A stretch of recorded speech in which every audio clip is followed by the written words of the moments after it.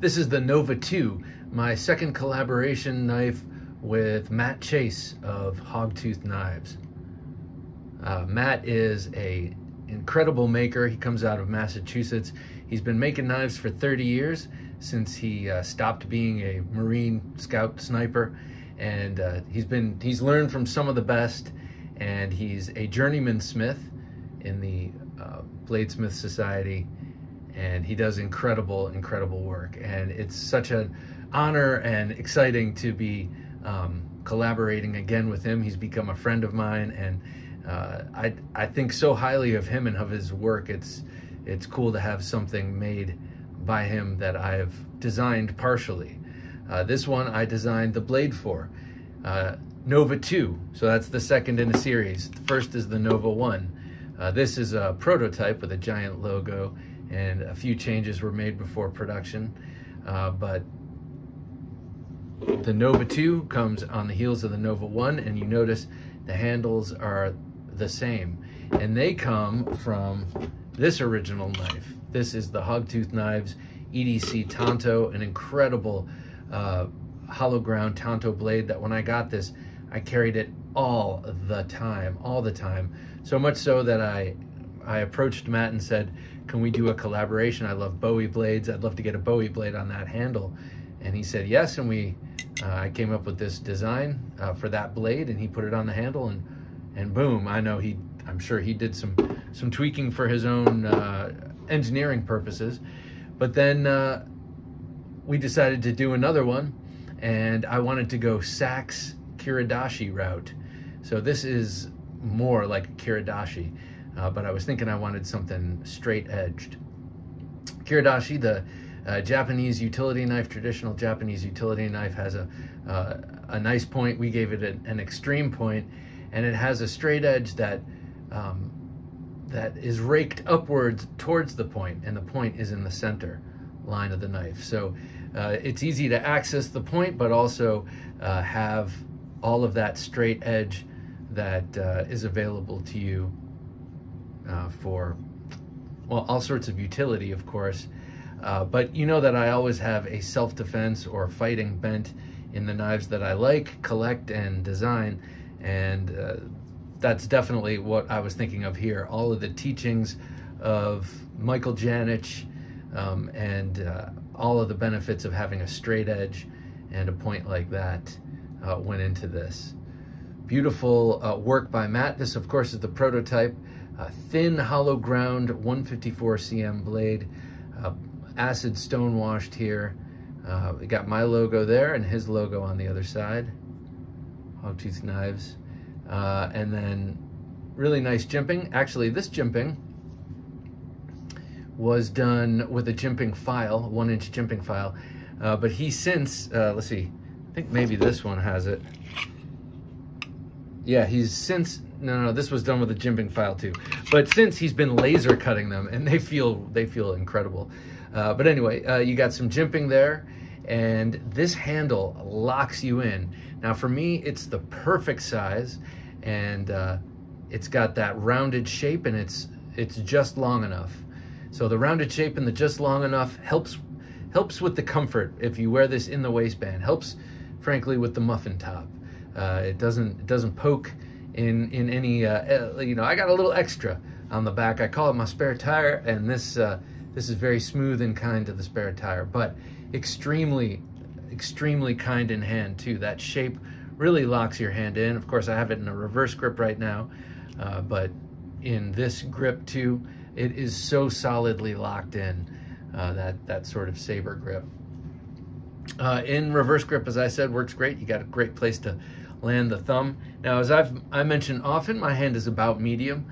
Sometimes I can get them into something small. Sometimes I need something large. So basically medium work gloves from Home Depot. And my hand fits great on here. Matt Chase has big meat, mitts, if you will. And his hands fit perfectly on here. And I have a habit of showing off my knives at work, and having, there's one guy I work with who's got really big hands, and he always checks them out, and he finds this comfortable too. Though for him, he's got really big hands. For him, it's kind of a 3-finger with the Well, it's a full forefinger, but that pinky is in a bracketing position back here because he's huge. But there you go. You've got a very, very nice point for thrusting, but also for detailed sort of utility draw cuts and that kind of thing. You've got a nice sharpening choil and a good finger guard there so that your hand doesn't run up onto the blade. Nice deep choil there. Beautifully polished ivory micarta. Now, I can't quite tell through the viewfinder right now whether this is coming through as ivory or as white, but it's a slight off-white and it's beautiful. Black hardware, very nice contrast there. And then the red. So white and red is the NoVA-2. The NoVA-1, this is a prototype. Let me get a production NoVA-1. Not production, but we made 27 of them, and this is the last one, and it goes to my youngest daughter when she graduates. So here we go, 8th grade, that is, 8th grade. So for this knife, it's a deep forest green next to this polished maroon micarta, and they're all numbered. And these will be numbered too. They're gonna be numbered differently though. Here, this was the standard 25 out of 27 style numbering, by the way. These are awesome. A little bit different feel than this. This is a little heavier. The handle was a little bit bigger on this, wider right here. And he used, yeah, so these we moved the jimping up, and this turned out awesome. But anyway, what was my point? What was I getting at? Oh, these are going to be numbered differently. Oh, I have the wrong sheath. Here we go. In that we will,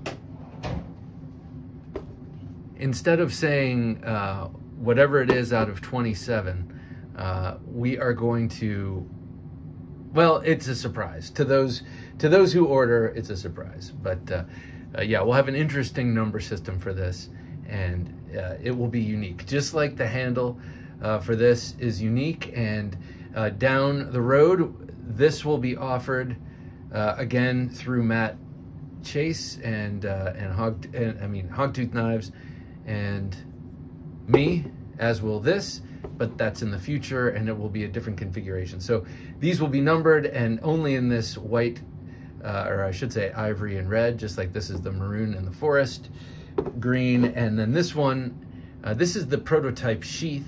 It will be just like this in that it will have a large 1.5 inch DCC clip. My tastes have changed. I used to like the small ones better, but I'm changing to the bigger ones. I just like the bigger ones better. If you like this for like in the pants carry, here's a little ruffian. If you like this for in the pants carry, you can get one of those too. But for the NoVA-2, they'll be shipping with these 1.5 inches.